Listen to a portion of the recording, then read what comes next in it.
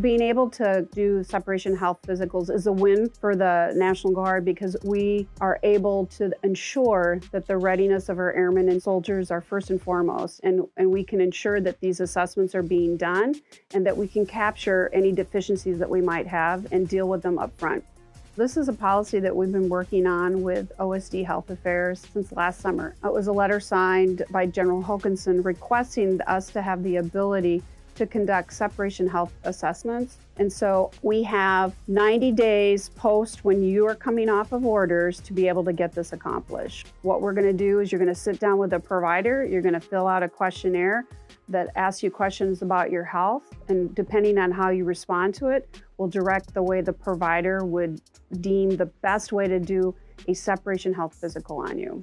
And what I would say to soldiers and airmen is if there is a medical challenge going on in your life, it's very important that you do this so that we can document it, we can look into it, and we can explore it and hopefully try to resolve it. You know, it's just normal day-to-day things can happen in a person's life. This is a way for us to be able to document it and for it to live in their medical record.